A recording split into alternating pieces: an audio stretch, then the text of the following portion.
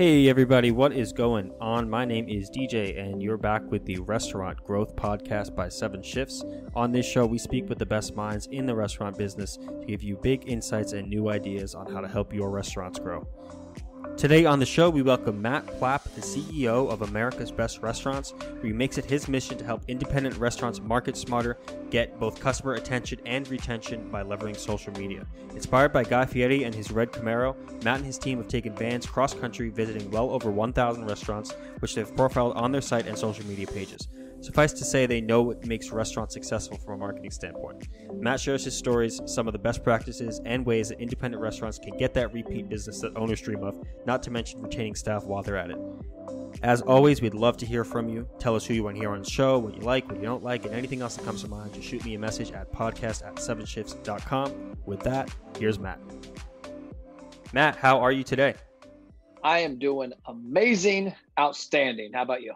I am amazing and outstanding as well. I'm so glad you could come on the show today. I'm stoked to be here. We're really happy to have you. So, Matt, you could probably do an intro better than I could. Tell us how you got started in this restaurant business of ours. Cool. So I'm the CEO of America's Best Restaurants, and that's what we are now. It started back in 2008 as a digital marketing company called Driven Media.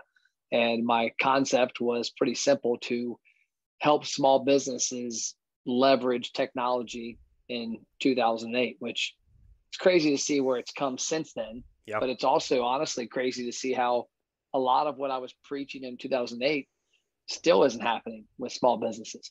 And so kind of rewinding before that, my background started in the late 90s. I worked in TV and radio. I'm a degree in broadcast journalism, communications, and learned on accident about technology. I built a website in 1999 for a family boat and RV dealership that we were creating. At the same time of creating that business, I sold radio advertising. And selling radio advertising, I saw that nobody called on the mom and pop restaurants. And it's kind of ironic because it's where it led me to today. Like, I look back, you're like, how'd you get the restaurants? And like, it changes every time I look at it, because It started really when I was a kid. My mom and dad had an insurance company, and my mom focused on the consumer side. My dad focused on the B2B side. And he had, I want to say, almost every restaurant in the Northern Kentucky, Cincinnati region, the big name ones, insured. And so we always would eat out. It was never eat at home. It was like, we're going to go to Mike Fink's this night, Barleycorn's this night, the Glass Menagerie. It was just, there was a whole list of restaurants that he would go to because they were clients. It was networking and taking care of a client. And so when I look back at my history, it started at a young age. I was always at restaurants, and they were all independents.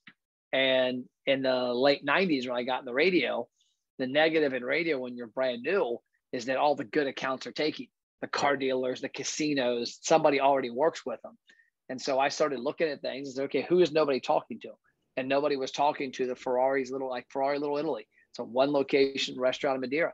Nobody was talking to the Basanos. And so I went to them, found a solution that would help them on radio advertising. And that kind of launched my career there. And when I went into consulting with this company in 2008, I had a lot of those restaurants reach out and say, Matt, show us what this Facebook thing is. Show us about the internet.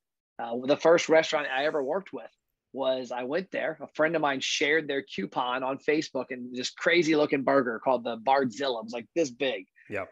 And I went down there and had lunch because of that Facebook post. Well, I'm talking to the owner. I said, this place is awesome. It's a little hole in the wall. I love what you got. I said, one suggestion. They said, what? I said, well, your Facebook post that was made. Yeah. It does great. You have a person named Bard's Burgers.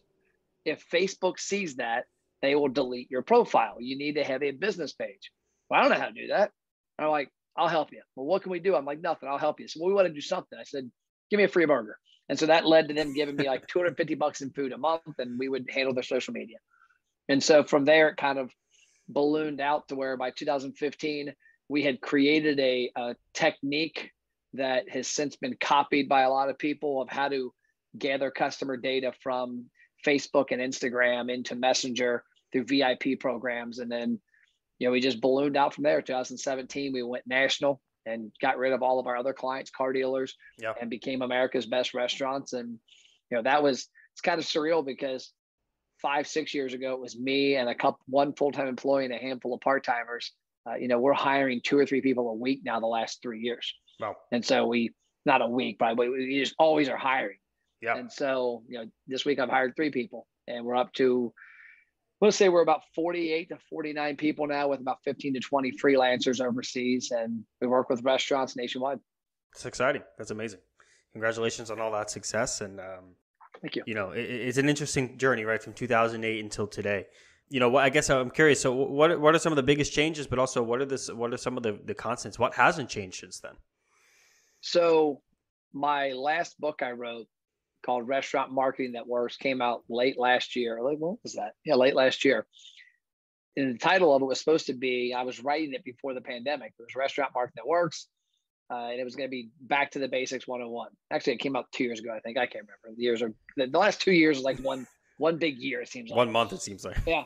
And so we changed the name to Before, During, and After the Pandemic, because my publisher called me up and he said, "Hey, Matt, on the book, we were doing it. He's like, what's changed?" I said, "What do you mean?" Like what you just said. He said, "What's changed in marketing of restaurants?" I said, "Nothing. The things we've been preaching for the last 7 to 10 years are as relevant today as they ever have been, if not more." Yeah. And it's the same stuff. And so that's where we decided to change the title of the book from Restaurant Marketing That Works to Restaurant Marketing That Works Before, During, and After the Pandemic, for that reason. Because what we were preaching 5 years ago, telling your story, gathering customer data, and using the data correctly, is more relevant today than it was then, because you got a consumer that's confused.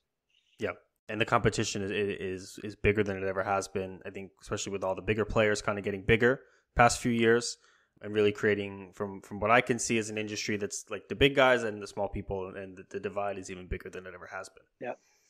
So tell me a little bit about the road show that you guys do. I know you visited thousands of restaurants more than in the past few years. How did that get started, and what's that all about? Yeah, so there's actually one of the 2 vans are here right now, if you can see that. Very cool. Yeah, there's one of the vans. The other one is in Erie, Pennsylvania right now, I believe, is where I think Luis and Ryan are at. Okay. So in 2018, when I was traveling, like I got them all sitting here, I was traveling, speaking at food shows in my first book, Don't 86 Your Restaurant Sales. And I had a friend of mine recently go, "I don't understand the title." I said, "Good. I didn't want you to, because you're not a restaurant person. They understand 86. And when I was traveling with that book, I always would say, and this is even more ironic because I just got back from Monday spending the day with Guy Fieri, but I would say back in 2018 that restaurants don't do a good job of telling their story. That they don't do a good job of telling their story, and there's nobody out there with a megaphone screaming for them. And there was 2 examples I would always use. I would always say, if you look at Yelp is a place that restaurants get a lot of attention, and the negative is they don't control it. And then I look at the other side, and I look at Guy Fieri and Diners, Drive-Ins, Dives, the most famous personality in the independent restaurant space, hands down. And I used to say, imagine if Guy, I was telling my team, because we have a large marketing team, and then we also have the media side now. I used to say, I want you to imagine if Guy looked at that restaurant owner he had just got done talking to and said, "Hey, I want to sit down and talk to you. I see some things in your restaurant you could be doing different marketing wise. Would you be up to talking?" There's not one that would say, "No, I'm not interested." Right. And so that was my theory, was, okay, what if we do those things? What if we figure out a way to create a platform that allows the restaurants to control their own narrative, unlike all the other platforms where the consumers have input? And then what if we create a show that allows us to chronicle the little guy in their journey, that mom and pop independent restaurant in every town?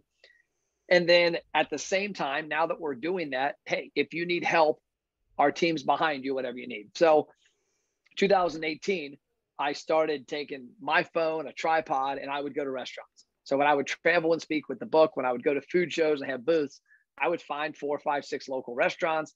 I'd have a conversation with them. One of them actually came up in a Facebook memory the other day from 4 years ago. It was June, yesterday, 4 years ago, at a place called Buzz Bull Creamery in downtown Cincinnati.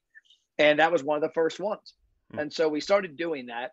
And I realized that my vision was never going to come to fruition, because my long-term goal was for americasbestrestaurants.com. It was .net back then, because we couldn't afford .com, to be completely transparent. I looked at the amount I had to pay, and I'm like, I don't know about that. That sounds pretty good. Yeah. And so, got a nice ring to it. Yeah. .net. I got .net. Everybody likes .net. So back then we had the .net. And the branding, ironically, wasn't orange and blue. It was gold and black. I was trying to separate the two and make them look different. Eventually, I realized that was wrong. But back then, I had this vision of AmericasBestRestaurants.net, of being a place where consumers would go to find local restaurants, not chains, not franchises for the most part. Now, some regional franchises, but not like McDonald's and Taco Bell. Right. Find that mom and pop restaurant. And I soon realized that if Matt Plapp was trying to be the Guy Fieri, it would never happen, because Guy's been doing it since 2006. And as of last year, I think the number I heard he said in an interview was 1,300 restaurants he had visited since 2006. Yep. My goal is to get 100,000 restaurants on the site.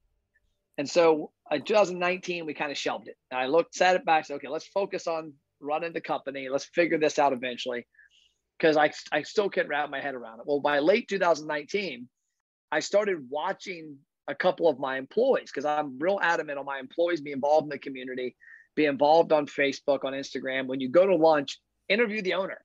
And it's funny because people would never do it. I'm like, hey, grab your iPhone, interview the owner. Well, I look and I start seeing two of my employees, Doug and Luis. I'm like, these dudes are better on camera than me. Like, I think I've become pretty good at being on camera. They're unbelievable. Yeah. And so I got both of them together and said, hey, I got an idea. What if I bought a motorhome and we took turns? Drive the motorhome for 1 week. I'll drive it for 5 days across country. I'll stop and interview 15, 20 restaurants. You fly in, you take the motorhome, you leave, Doug comes. That was the game plan. And everybody's like, love it. Love the idea. Luis is like, one problem. I go, what? He goes, I can't drive a motorhome. I can barely drive my car. Like, you think I'm a maniac drive my Mazda. Like, you think I'm going to drive a motorhome. I'm like, okay, that's a good point. So then I started thinking about it. And we used to be a motorhome dealer back in the day. And I remember the Mercedes Sprinter chassis, the small van that Amazon's got everywhere now. And I said, what if I bought this? And that's the one out here. There's what we call Obi-Wan Kenobi. It's the first one. Our vision, we're trying to finalize the number. I think the number that will make sense for our company is about 25 to 30 vans on the road in 5 years. Wow. So I bought that van, hired 5 more people. We're up to 15 now just in that department. And they travel to 2 to 3 restaurants a day in the different vans. It's a 3 to 4 hour shoot. And the whole concept is to help them tell their story. We go in, we actually launched some pretty cool things this summer, because we trialed it out a lot last year. We started in June 2021 or 2021. And we went to, I think the first month we did 78 restaurants. Wow. Which is a lot. And we had to do a lot of trial and error, because I'm a big person. I always say first to fail. Be first to fail, get there fast. The quicker you can get to failure, the quicker you can find these things. And so I started doing that.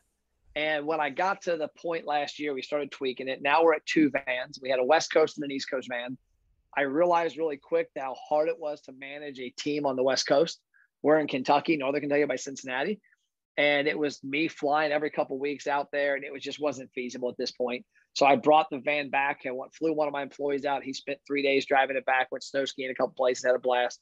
Nice. And brought it back here. Now both vans run out of here. And that vision is, right now, the way we're pacing is that financially, because it's not cheap. We spent $700,000 last year on it. And so when I talk to restaurants and they go, well, what's the catch? I've never heard of you. What are you doing? I'm like, well, you've never heard of us because we're brand new.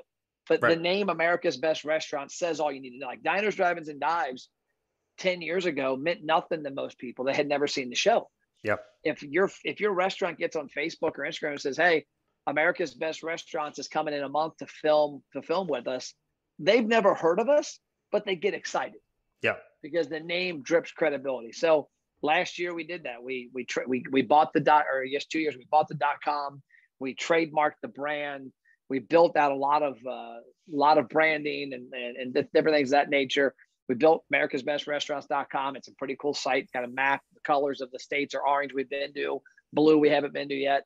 And then I hired a team of 5, what we call assistant producers, that they find the restaurants. And we don't go by Yelp or Google. We go by what we see, and then 2 phone conversations, which lead to a Google Meet or Zoom call, and hear the story. And if the restaurant's a fit, we propose to them us coming out, and then we go from there. I'm curious. You said you kind of just make a couple phone calls. How do you decide where to go? Where are you looking? So we've built an avatar. Okay. The theme that we use is a restaurant you would eat at weekly. Okay. And I tell my team to think about that. Would you eat at a restaurant that had a banner hanging on the front door for their company for 2 years. Doesn't exude a lot of confidence to me if you can't afford to put a sign on your building. Yep. Would you eat at a restaurant that had dirty diapers laying on the floor? So what we came up with is an avatar of what we believe is a restaurant people would visit every week. And at the end of the day, it's what we would visit, well taken care of, updated. We had a restaurant recently that applied, because restaurants can apply to be featured. And one of my producers brought it to me and said, hey, this checks off a lot of the boxes, but there's a couple ifs to my book. I said, what do you got? Let me look at it. I said, what's your if? He's like, well, those tables and chairs are from 20 years ago. They aren't antique chairs. They're right. just shitty old chairs and tables.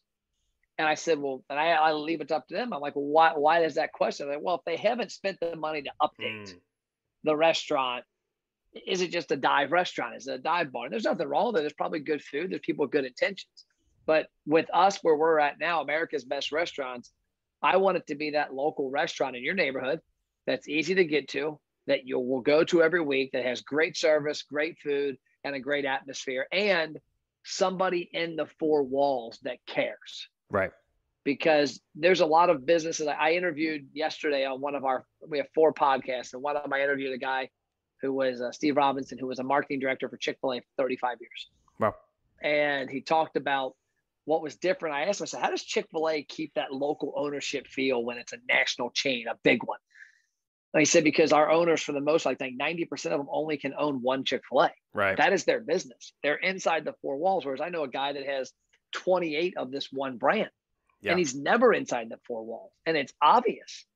And so that was a key element to me, was I want America's Best Restaurants to be a sounding board for that independent restaurant, because there's another side of it. It's going to take a few years, but americasbestrestaurants.com in about 3 years is going to be a place that is first on all the searches, that consumers are looking at to find restaurants in their neighborhood. And I want that to be filled with places that have owners and operators that it directly impacts, versus the millionaire that's got 35 McDonald's. Right. So really focusing in on the independent mom and pop owner, giving them kind of a leg up on the big guys, or the big boys, I think, as you call it on your site. So I'm curious, beyond the kind of, I think that's kind of table stakes, is, restaurants that care, right? Because we've all been to one that does, and we've all been to one that doesn't. How many have you visited in the past few years as a team? Over 1,000, right? Oh, lots. I mean, we've filmed at almost 1,000 in 11 months. Wow. And we've visited another 400 or 500, and kind of, if we're out and about, like today, Luis and them are up near Erie, Pennsylvania, somewhere, wherever that's at. I don't even know. No, it's somewhere near Pittsburgh, but I don't know exactly where. But when they're out and about, they've got a list. We develop a list of about 500 restaurants a week that look ideal across the country.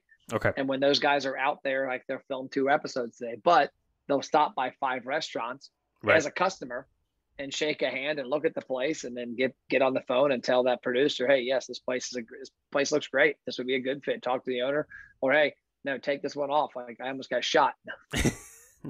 And then from the marketing side, I've personally, outside of America's Best Restaurants, the Roadshow, I've visited somewhere in the neighborhood of 1,500 to 2,000 restaurants since 2017, because up until February of this year, I was traveling every other week. Wow. So I'm curious, with all of those visits under your belt and experience and all of that, you've probably been to more restaurants, I think, than probably anybody in the country. Yeah. I want to take a 2 kind of pronged approach to this. So I want to know, first and foremost, from a marketing and customer retention, customer service standpoint, what are the restaurants that are cut above the rest? What is the biggest difference between them and everybody else from a customer service standpoint? And then I do want to talk about some of the employees and the culture and that too. Yeah. But first, we'll kind of go in the customer. So I break restaurants down 3 ways. Like, I had a restaurant, this guy's name was Lenny, about 5 years ago. We had driven about 1,000 customers into his restaurant in 60 days through this marketing program that we have. And he goes, well, how do I know they're coming back, Matt? Because that was his question. Like, we drive them in for the first visit, and we don't want to coupon the next 2 years. We want to bribe them ethically for the first visit. And then after that, it's up to the marketing to stay in front of them, to retain them. Yeah. And I said, well, let me ask you a question, Lenny. Does your food suck? He looked at me really shocked. And I go, does your food suck? And he goes, well, you just ate. What did you think? I said, I think the food's excellent, but I'm also sitting here with the owner, and the chef probably knows that. He goes, no, our food is excellent all the time. I said, okay, cool. I'll give you that. I said, what about the service? He goes, well, the online reviews show us like a 4.4 to 4.6 everywhere. I said, okay, that means you probably got solid service. I said, the atmosphere looks great. If your service is good, your food's good, and your service is good, why wouldn't they come back? And so those are the three big things I look at with restaurants is the food, service, and atmosphere. Yeah. And so on top of that, though, is the only way you bring those people back on a consistent, dependable manner is marketing. And so the biggest thing I noticed, and this is gigantic, is that between 90 to 95% of restaurants are not actively involved in gaining customers' data when you walk in the restaurant. Number one question you'll get asked, if you go tonight, I promise you, if you and your wife go to dinner tonight and you walk in, let's say you go to a casual dining restaurant, you walk up to the front counter, do you know the three words they're going to ask you? Have you been here before? How are you? Oh, right. They don't care. I was hopeful that they would ask if I've been here before. They're going to ask. I literally have went to 100 restaurants and charted it. 90 to 95 of them will ask you, how are you? Don't give a shit how I am. I don't care how you are. It's a nuanced question. Right. What they should be asking is what you just said. Have you been here before? No, I haven't. Cool. Before we go any farther, we've got a VIP program that you get a free dessert on your next visit. Do me a favor, scan this QR code. It's going to take you here. It's going to ask you 5 questions. You're going to get something bonkers that you're going to love. Now let's take you to your table.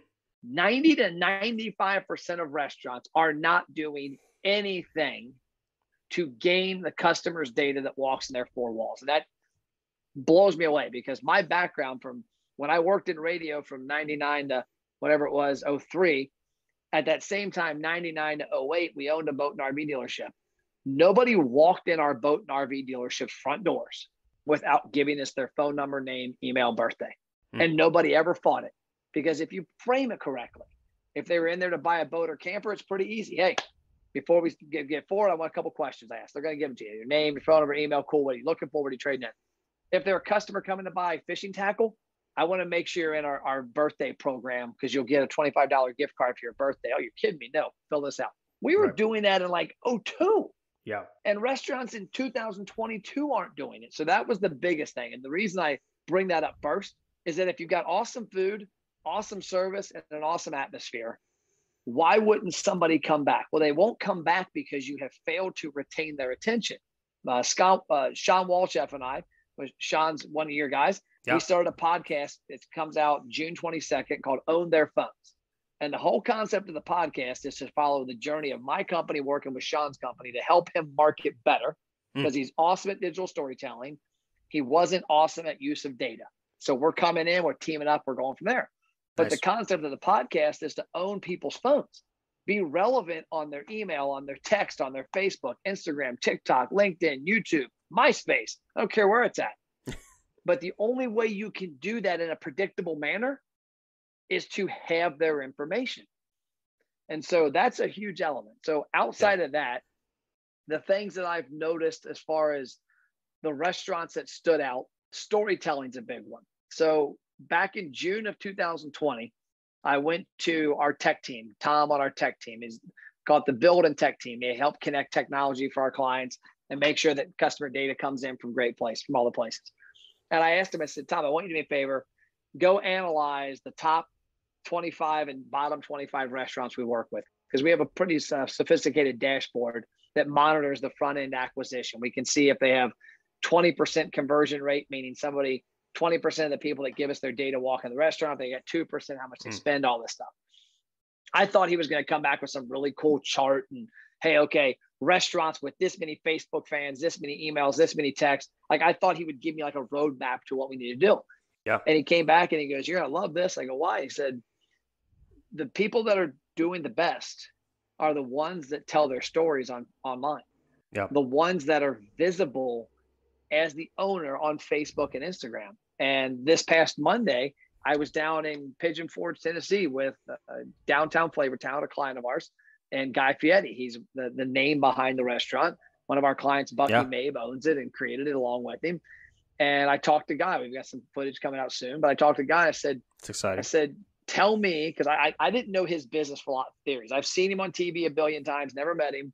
And I didn't know where he stood business-wise. I said, you've got Triple D. We've got America's Best Restaurants Roadshow. You're doing it on Food Network. We're doing it on the Facebook page of the restaurants. But tell me, 2022, the importance of a restaurant telling their story on Facebook and Instagram. And he was like, Matt, it's what they have to do. Yep. People don't come in here for the calories. They come in here for the relationship, and if, 20 years ago, when I owned my restaurant, when I first got in the restaurant business, you had to buy billboards and yellow pages and maybe radio. And if you were lucky, TV. Now you don't have to do that. Now you can get on all these social media platforms. And the most important part of all that is the person. And he said something I had never heard before. Man, it's so deep. He said a song means a lot more when you know the story of the artist. There's an artist from Kentucky named Jack Harlow, a rapper.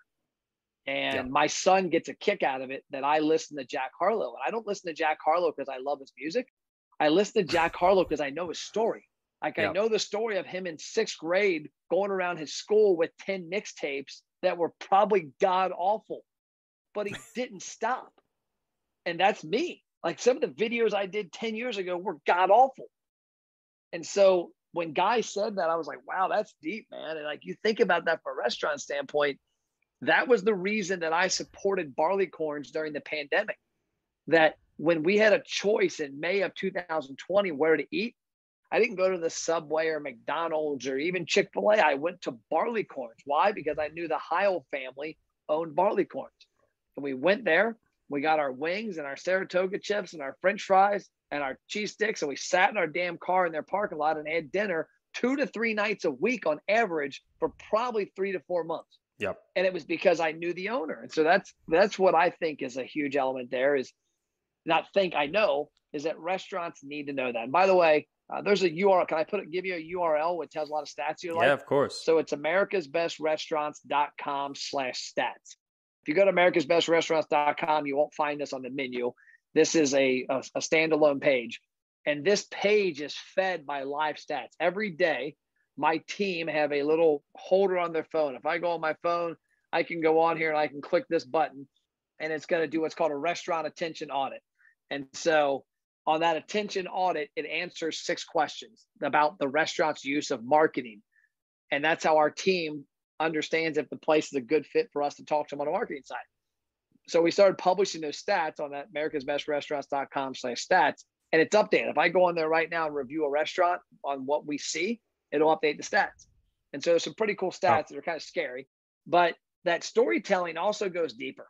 So what's the number one problem the last 12 months restaurants have had in the United States? Labor, hiring. You know why? A lot of restaurants, it doesn't look fun to work there. I get the applications I get all the time here are unbelievable. I had 2 friends of mine recently who have companies like mine in different niches, but they do marketing and consulting. And they said, man, we can't find anybody. I said, that's because you don't build an exciting story. What do you mean? I said, if I go to your Facebook and your Instagram right now, there's nothing that gets me excited about wanting to work with you. Actually, it looks really damn boring and it's really self-absorbed. I said, if you go to my Facebook and Instagram and TikTok, you're going to see how I use the Lambo. You're going to see our road trips. You're going to see our Nerf basketball court we put in the basement. You're going to see our ping pong room. You're going to see our weight room. You're going to see that everybody here wears the orange gear and rocks Jordans and gets Adidas when they start. Like, we have shoes you get when you start that match the company colors. We put that on video. And so that was a big thing. I've got a lot of restaurants that didn't have a problem hiring people. Why? Because the owner and the team were always in the marketing, always on TikTok and Facebook. And people that are 18 to 30 years old that were looking for the restaurant space said, okay, I can work at these 20 restaurants. These 15 all are just a job. These 2 or 3 pay a little more. These 2 or 3 look fun as shit. And that's where they picked. And it also goes back to the thing to think about it. If you worked at a restaurant and you didn't enjoy the day and you didn't have a fun time and the culture wasn't great, and you went home at night and you had a roommate and your roommate said, hey man, how was work? Oh, it sucked. The owner's a jerk. This happened, that happened.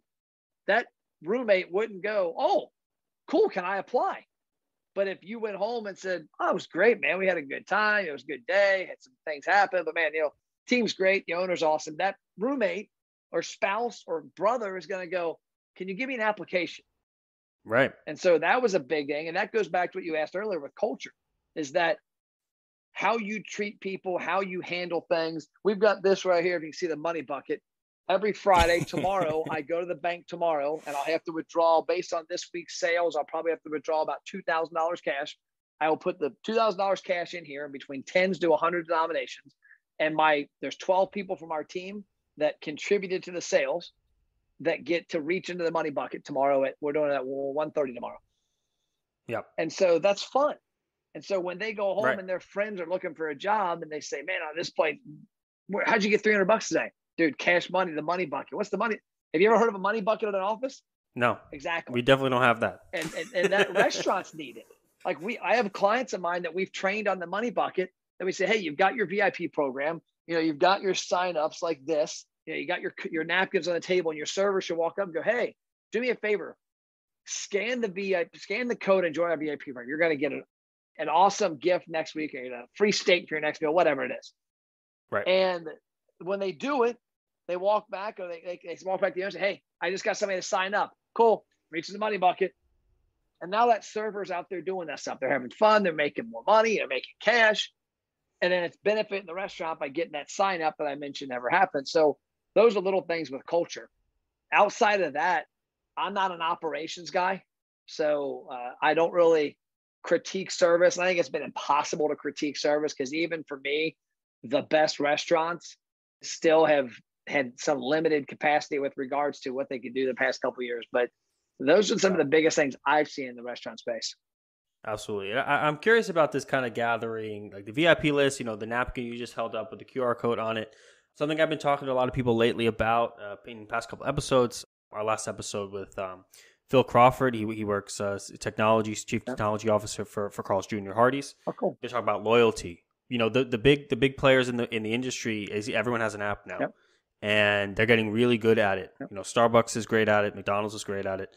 And they're getting that loyalty. But I think the average restaurant can't create an app that competes with that, but they don't need to, right? No. So it seems like these are the kinds of things that the mom and pops, the independent restaurants, can approach loyalty in a different way. Yeah. Because at the end of the day, you're competing with the big players. Yeah. So what are some of the ways beyond the kind of the napkin that you recommend, you teach, or that you see restaurants doing to get people back in and getting them on the list and then utilizing that list well? So number one, I'll address the elephant in the room. If you're an independent restaurant with, I'll say, under 20 locations, don't waste your time with an app. I eat out all the time. I'm not downloading it. The people that have apps that do great, Chipotle, Chick-fil-A, Starbucks, Dunkin', the big boys that have massive money that people eat at all the time, and they just dump a lot of money into that process. But I'll also say this, like, I eat at Chipotle. I don't have their app. I'm not a big app person. And so if you're an independent, you're a small chain, you're a small brand, the app isn't where it's at. We actually just have a client we work with, a franchise that's on they're switching to their third app in 4 years. Wow. And it was kind of comical because they were hardcore pushing it about a year ago. Well, always hardcore push. About a year ago, they're telling one of our locations that we help gather email and data and drive a VIP program, that they needed to quit doing that and just focus on the app. And I said, what are your sales? What's your pull through on the app? She's like, it's between 8 to 11%, depending on the month. I said, what's your pull through with what we do? 35%. Interesting. So they spent tens of thousands of dollars over here on something. And the reason that is number one, people don't want apps at the end of the day. The other thing is that about 60 to 70% of the people that we see that walk into the restaurant are new or lost, or they're an infrequent guest. And so they're brand new and they're infrequent. If they're brand new and infrequent, they are not doing an app. They aren't even doing a loyalty program. If they're a frequent customer, yes, they'll do a loyalty program. If they're a frequent customer that's hardcore, yes, they'll do an app.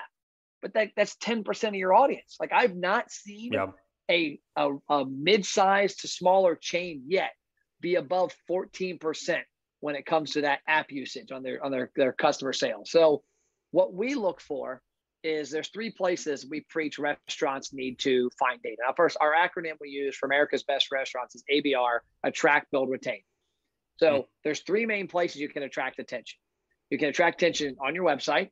can attract attention on social media. You can attract attention inside your four walls. Inside your four walls is the most important. On your website's the second most important, and in social media is third most important. Everywhere you attract attention, you should be leveraging it to gain data. So it's Father's Day this coming Sunday. And this week, a lot of our clients, like almost all of them, haven't been doing Facebook posts saying Happy Father's Day, come in for the brunch. They've been making Facebook posts with a picture of them and their dad and saying, this is me and my dad. Here's a memory about us. By the way, drop your memory below in the comments for a chance to win a $25 gift card. And next thing you know, 100 customers comment. The reason I say that is that we have that hooked up to automation that takes the conversation to the messenger and says, hey, Matt, thanks for your comment. By the way, I see you're not a member of our VIP program. Click below to join and get 4 free offers. And so you've got social media tactics like that that can build a database. You've got your website. If I go to your website, the only places I typically see restaurants have way to gather data is when I order food. But what if I'm there just peeking and looking? You ought to have a pop-up that boom, bums my face and says, get a free waffle. Hell yeah, free waffle. Click it, give you my data, boom. And the big thing with I say that, people are surprised how my customer will do it. Customers will give you their information when you position it correctly. Matt, do you want a free waffle? Yes, I want a free waffle. Great. Click here. They go to Messenger. Here's your free waffle. They come to Messenger. Hey, here's your free waffle with a purchase of 9 entrees, 2 drinks, and you have to name your kid after us. Right. And I heard something the other day on the Restauranttopia podcast. You ever listen to that Restauranttopia? I'm familiar with it, yeah. Yep. So Anthony, I think, is who said it. He said, consumers become loyal to a restaurant with free. They become loyal to a coupon with a discount. Meaning when you keep giving coupons out, like in these lame magazines, that you consistently, like this restaurant, this is actually a friend of mine's restaurant.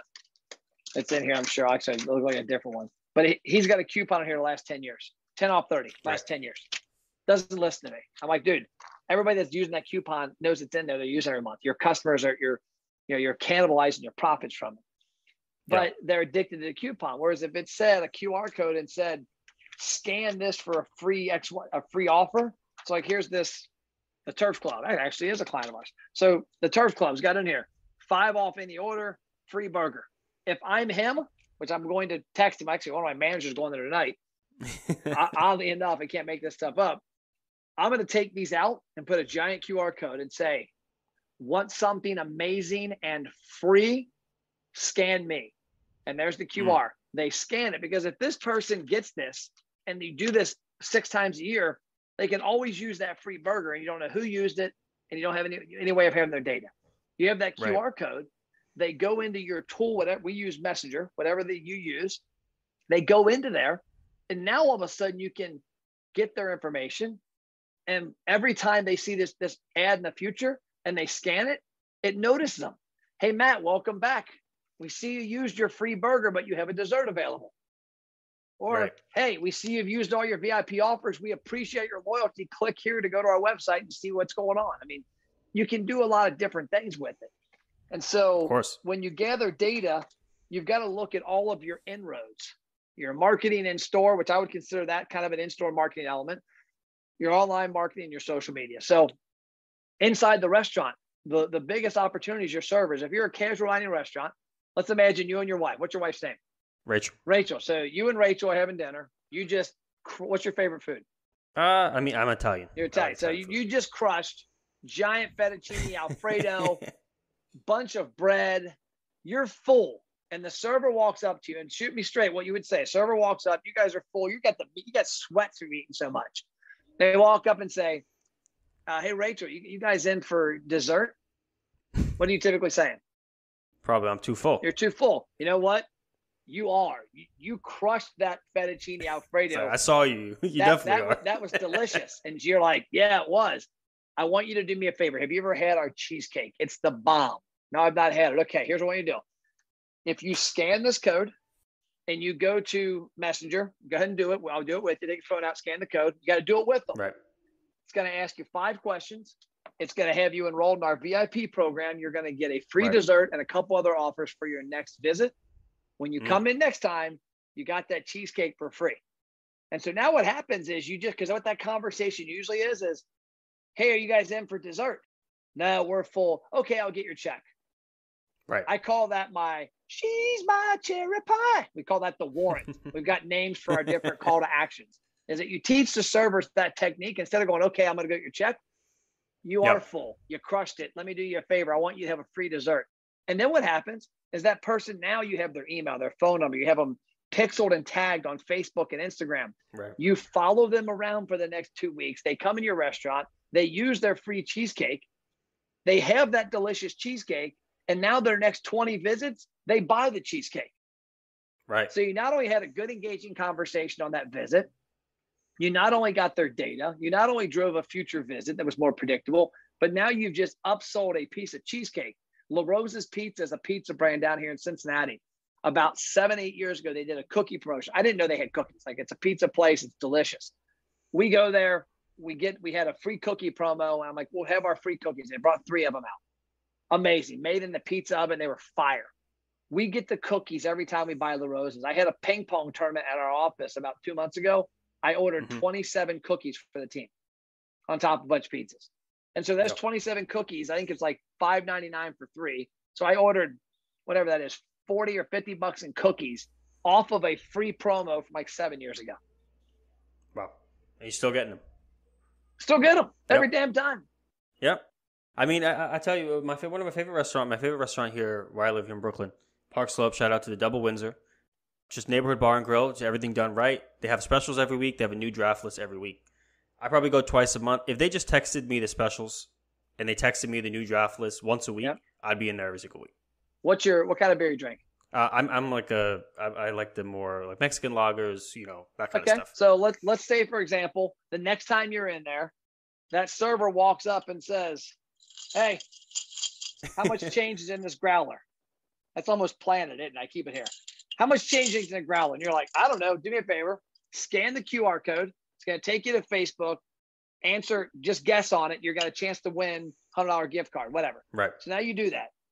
And then when you scan that code, you go to that post and you comment. It opens up in Messenger and says, "Hey, thanks, Dominic. Appreciate you guessing on the contest. By the way, you want to join our VIP beer program? You want to join the Beer Tasting Association?" Right. What's Hell that? Yeah, exactly. You say yes. You go in there first so we can get your membership activated. Answer 3 questions: your email, your visit frequency, and your phone number. As long as you lay it out what they have to answer, they'll do it. And then after you answer that, what are your top 3 beers? I'm a Mexican lager, I'm a Hef, and I'm an IPA. Right.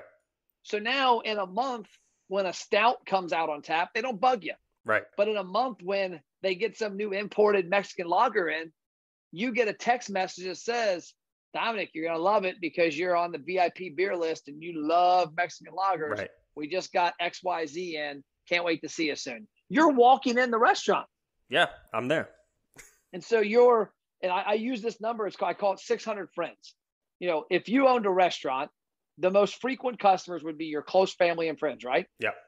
So it would make sense that if you could develop a group of 600 more friends, you would have a more successful restaurant. So what I always talk to customers about is using tactics inside your 4 walls on your restaurant's website and social media to grow that 6,000 person annual list. There's no way you can't find 10% of those people to be awesome friends. And if you find them to be awesome friends and you use that data, it's not hard to drive 6 more visits a year.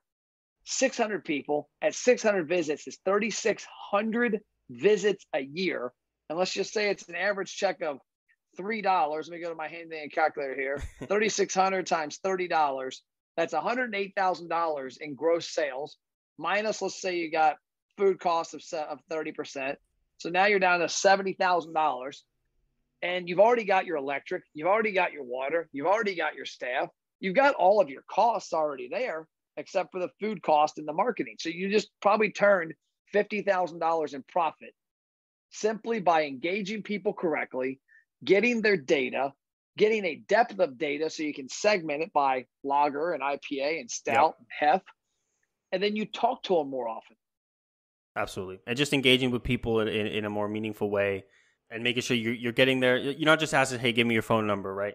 but you're giving people value, and I think that's the key to getting people in. You know, a lot of these times you download a restaurant's app, you know, download our app, free fries, whatever. That's enough for me to download something, right? But I think on the local standpoint, there's a lot of room to grow. I'm curious, you know, we're getting out of time here. You know, I kind of like to understand a little bit of like the diagnosis. Why do you think restaurants have been so far behind on this? Why do I think they're afraid to seek outside help. You know, the number of restaurant owners that called me, Matt Plapp, the marketing guy, you know, I'm not an accountant, right? You have a pretty good understanding of that. During the pandemic, to talk about PPP and idle loans. Matt, tell me this PPP. I saw you did a webinar. It was pretty cool. Explain the PPP. I literally got this call every day for 3 months. And I'm like, do you not have an accountant? No. You don't have a trusted banker? You're a trusted person for financial advice on the pandemic as a damn marketing person? Right. And I think a lot of restaurants are so busy working in the business that they have failed to work on the business. And when you work on the business, you have like this conversation. 5 years ago, Matt Plapp was the only salesperson for our company. I had operations out the galore. It was just me selling everything. And I did 30 or 40 sales calls a week, and I did probably 5 podcasts a week. Now I do maybe 2 sales calls a week because we got 12 people, and I do probably 20 podcasts a week. Right. I don't work in the business anymore. I work on it. Working on it is spreading our word like this. A lot of restaurant owners can't get out of the kitchen. And if they can't get out of the kitchen, they can't study their craft. If they can't study their craft, they can't identify that marketing company that's out there that can help them become more digitally savvy. They can't identify the tax accountant that should be their go-to person. Yeah. And when you can't identify those person, you don't do it. And that's a big problem. And so why a lot of these restaurants aren't tech savvy is because they've never taken the time to educate themselves or hire people. Like me, this is my bookshelf of restaurant books.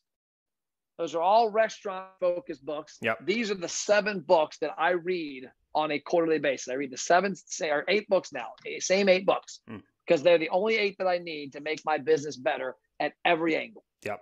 And when I talk about reading to a lot of my restaurant clients, like I haven't read in 10 years. Like you've got to. Yeah. You got to keep yourself educated and keep yourself on the pulse and really just take that time out of your business to step away, even if it's for a day, just to really think about things. And it's a challenge. It definitely is. But I think it just takes the kind of intent to want to do that and to say, look, I need to step away. How can I do that? You know, maybe I just need to trust somebody else for a couple hours to handle it.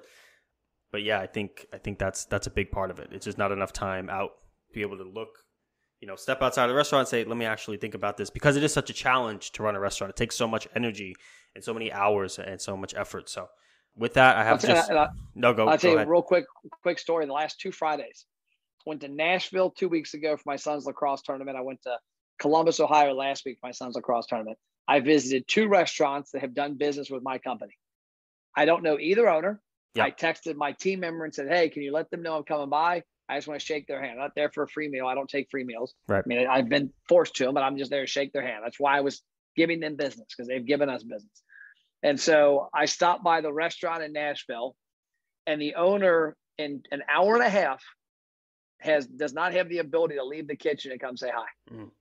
The next Friday, this past week, I go to a restaurant up in Little Italy in Columbus, Ohio, near Columbus. Avery not only has time to leave the kitchen, he hangs out for 20 minutes, talks to me. Yep. And he tells me, he's like, Matt, I want to thank you. It was kind of ironic. He goes, I want to thank you. I go, well, for what? He goes, from you, I found David Scott Peters. I started following, I don't know if you know David Scott Peters, has been DSP's. Yeah, he's been on the show. He's on the show back in March. Guy's fire. Unbelievable. He said, from you, I found DSP. I went down the rabbit hole of watching 100 DSP videos. He now is my coach. I do his system. He goes, Matt, I work 5 hours a week in the restaurant right now. Nice. From putting his systems in place. That's the dream.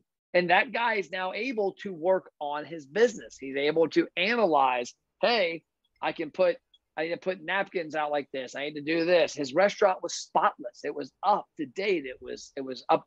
The servers were happy. The food was excellent. The other restaurant I went to was average on everything. Yep. I mean, it had the potential to be great, but the owner's in the kitchen. And if he's in the kitchen, he can't work on the business. And that's the key, is working on the business and not in the business. Yep. With that, I think we're almost at time here. I have one last question. I've been wondering since we started talking about the van. Have you taken the van to Hawaii? No, not yet. It's funny you said that because I actually interviewed, you know who Bill Tobin is? I'm not familiar, no, but I will definitely look him up. Bill owns a tiki restaurant in Honolulu, wherever Honolulu is at, whatever island that is. Yeah. It's I believe it's the largest independent restaurant in Hawaii. Wow. And he's got a book and he's got a podcast and he's awesome. And he's joked about that. Yeah. Because my goal is to have 25 to 30 vans to where in 5 years, there's vans roaming around the entire country. Yep. And he's like, you realize that means Hawaii? I'm like, I know, I got to figure that one out because there's a bunch of islands. So we might do a tricky. boat. Maybe we do a boat in Hawaii. Now that would be interesting. An amphibious vehicle that just goes island to island and goes on like the ones they have in Boston. We will get to Hawaii. I might have to take like a cardboard cutout of the van and stand in front of it. There you go. I think you can make it happen. But with that, we're almost at time. So Matt, thank you so much for coming on. A lot of great advice to take back to the restaurant. AmericasBestRestaurants.com. And where else can people shoot you an email, find you? Yeah, my cell phone's the easiest way to find me. 859-743-2408. All right. 859-743-2408. And then awesome. My website, you got also mattplapp.com. So excellent. Reach out. I'm an open book. I love helping people. Absolutely. And thank you so much, Matt, for fighting for the independent restaurant owner and helping them get back, and really compete in this crazy market. So thanks again. Cool. Thank you. Thanks again for checking out the Restaurant Growth Podcast presented by 7 Shifts. We're so grateful to our listeners, and we'd love to hear from all of you. Send us an email to podcast@7shifts.com and check us out on social. We're at 7 Shifts on all platforms. Don't forget to hit that subscribe button, and we'll see you next week.